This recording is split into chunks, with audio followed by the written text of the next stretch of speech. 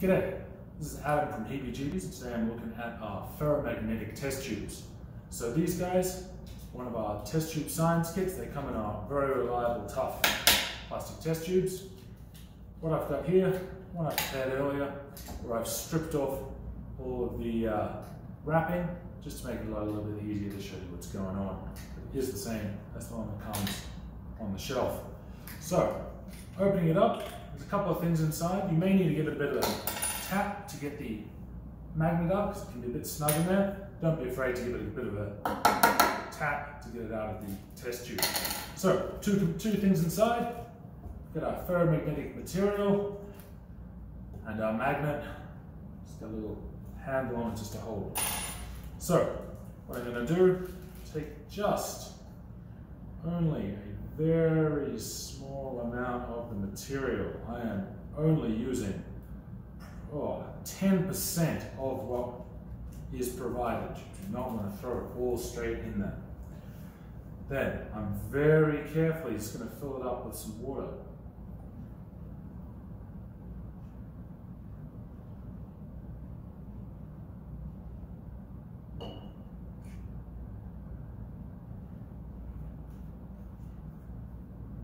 Now I'm going to get this nice and tight. I'm about to shake it around a whole bunch. I don't want the water going everywhere.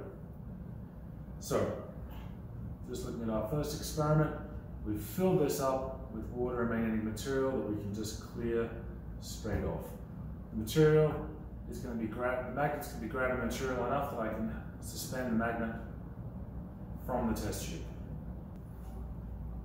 So we've gotten this nice and mixed.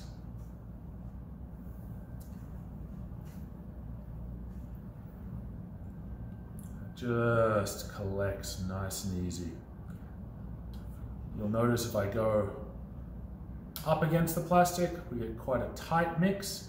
If I go a little further away, you actually get a much more obvious display of the field lines. It looks kind of like a little spiky hedgehog in there. So that's the basics of experiment one.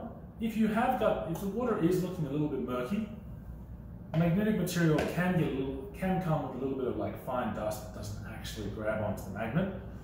So, in a case like that, if you want to make it even more clearer, particularly if you're doing a display for someone, I've gathered the magnetic material, I've got the magnet still attached. Just grab the ball. So what's going to happen here, I can just pour that out. And because I still had the magnet hooked in there, I've still got my magnetic material just hooked on. So what I'm going to do,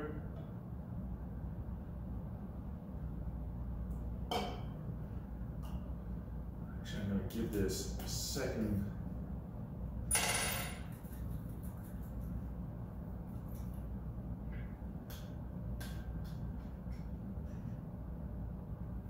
Clean out.